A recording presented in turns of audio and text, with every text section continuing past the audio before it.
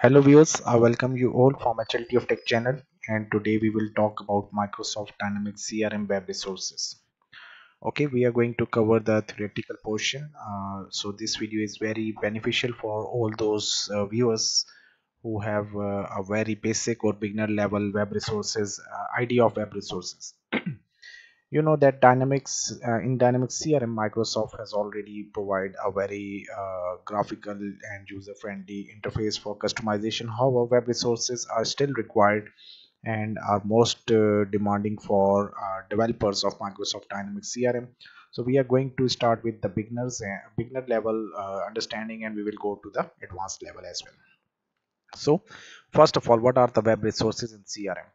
Web resources in CRM are the virtual web files that are stored in CRM database and are used to implement web page functionalities in CRM. They are used to implement different type of functionalities in CRM. We are going to see different scenarios as well. Uh, the web resources files can be of HTML, JScript, that is JavaScript, and Silverlight, or any other supported files.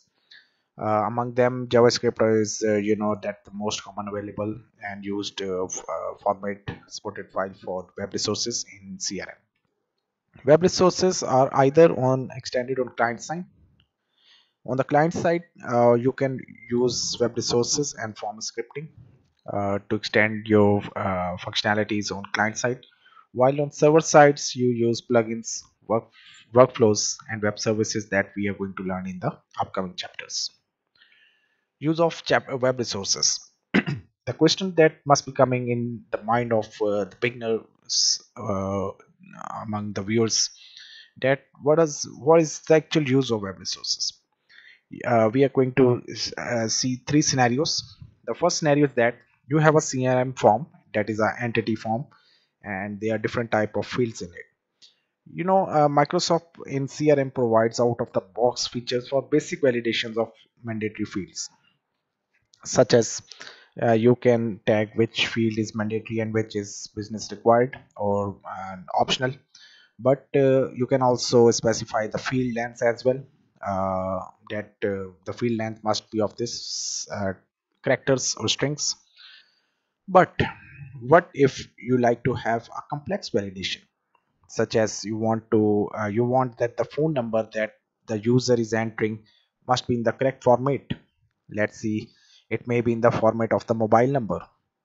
Similarly, you are to validate the entered address, that whether the entered address belongs to whether the phone number that you are entering belongs to the code of the phone number belongs to the address that you are mentioning. There are different types of checks that you can see, that there are types of advanced validations. Basic validations, as you all know, basic validations come in out of the box solution, but for advanced validations that I have already given you examples, there may be an example that you want that in an email box or email form field, the value must be in a proper format. For example, the email of my channel is hltf_tech@gmail.com.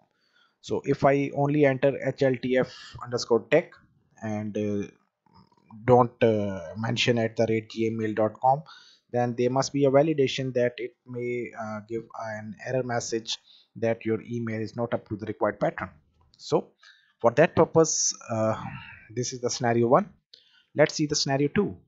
Scenario two is that the default CRM provides you out of the box user interface customization, such as creating sections and tabs on a forms, rearranging fields, etc. In on-premise, there is a very good form editor in which you can add different type of fields. You can add tabs, you can add columns, and you can rearrange the tabs on a form. You can rearrange even the sections and fields. But what if the client wants to build a custom page which shows all the information of the customer coming from their other ERP system? There may come occasion or where you want to show the data from other ERP system on your custom pages. Consider that you have an ERP system already in place. What if you would like to open some CRM screens from this ERP system? Okay, so for that purpose, there exists a scenario 2. Regarding the scenario 3, we will see that CRM comes with a standard ribbon bar. You know, ribbon bar is a controls that exist on the top of the form, in which there are different controls, for example, new, edit, delete, assign, but which contains all buttons and options. What if you want to add a ribbon button of your own? You want to add a customized ribbon button. So answer of all these what if is web resources. Okay, so now I think you must be having some basic idea of what are the web resources and why they are being used for. Now every web resource can be accessed via its unique URL. If we see here, we go into dynamics settings, customizations, and we customize the system. Here you can see that in customization of the system, this is the part where the web resources actually are there. Here you can see that these are different types of web resources that are already uploaded. Here you can see that this is the default URL. Okay, sorry for clicking. This is the default URL, and it's a unique URL that exists for every type of web resource. Okay, so it means that whenever you upload a new web resource, a new unique URL is created for that particular web resource. Okay,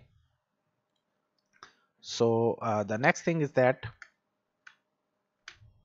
you can either upload a web resource file, or for code based resources such as HTML, JavaScript, etc., you can even edit them directly inside CRM. Okay, the next important thing is that since web resources are stored within CRM, they can easily be migrated from one environment to another together along with any CRM customizations.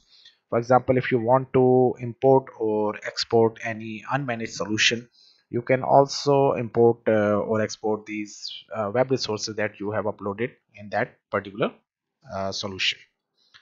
Now, last of all, we will see the types of web resources. These are the types of different web resources that exist in CRM.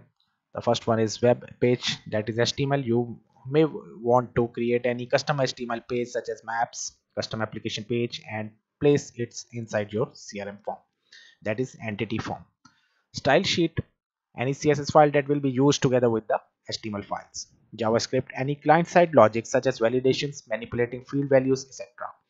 That is the most common use of web resource in Dynamics CRM. Data XML, that is used to store any static settings or configuration data. Image, any images used in the application on ribbon, button, icons, forms, etc., that are used when you want to upload your customized ribbons. That is silverlight zap, any custom silverlight application embedded within CRM, and style sheet is the last very used to transform XML data. So this was all about the current video, that is what is web resources, why they are used for. We have talked about different scenarios for giving the basic understanding to the beginners. All those viewers who are advanced viewers who have intermediate knowledge of Dynamics must have already the understanding of this video, but I think some idea has been clear to all of you. Now the next topic in our next video will be accessing web resources. We will create a JavaScript file. We will upload it as a web resource for an entity contact, and that for that entity we will validate some setting.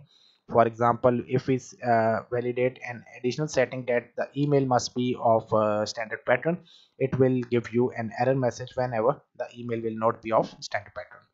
That would be a short example in which we are going to cover in our next video. I thank you all for watching this video, and guys, please subscribe my channel who are my new viewers and enjoy watching more videos. I thank you all.